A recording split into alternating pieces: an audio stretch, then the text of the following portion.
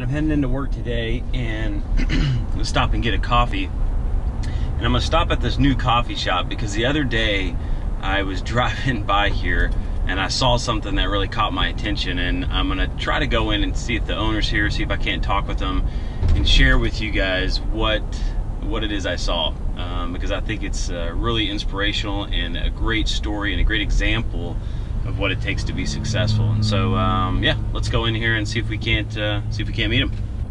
All right, so you can see this road that we're on. This is a new coffee shop here. We got the banner up. Let's see if we can't meet somebody. All right, so I just pulled in. I met the owner of Barbarossa Coffee here off of Lowetta in Spring, Texas. His name's Ozzy. Ozzy, thanks so much for taking the time to talk with me for a little bit.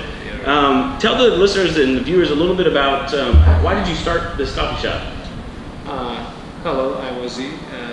I am fascinated about coffee, and I traveled around the world, and I went so many coffee shops, and I like coffee, and I want to give the customers good coffee taste.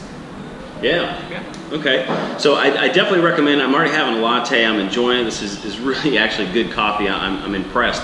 But it's not the coffee that caught my attention. The other day I drove by, and you guys saw the road as I was pulling in. It's a fairly busy road.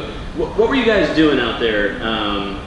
We were giving the people to coffee samples. Yeah. Because our coffee is really different from the others. Because we are using good filtration system and the plus 80 score coffee beans, all of them 100% Arabica, and we are choosing very with the attention, you know. Right. Yeah.